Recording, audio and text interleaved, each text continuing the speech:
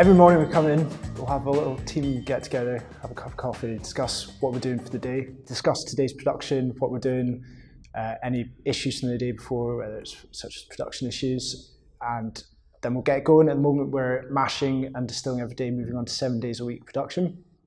And also we're distilling spirit for gins every day along with other spirits in our portfolio. There's also a lot of NPD work that I get involved in, whether it's developing new gins, new liqueurs, and a few other new products that are coming up in our portfolio, and also a lot of record keeping and health and safety work that needs done at the distillery.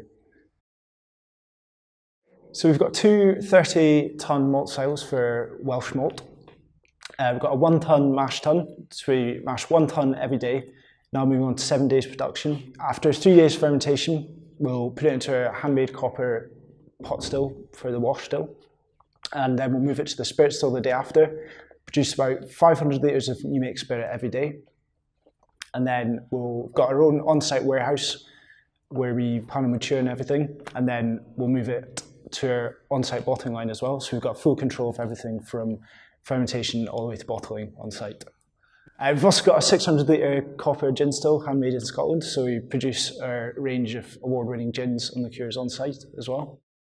So what excites me most is the amount of new development work that we've got going on. We've got a constant range of gins and other products being developed.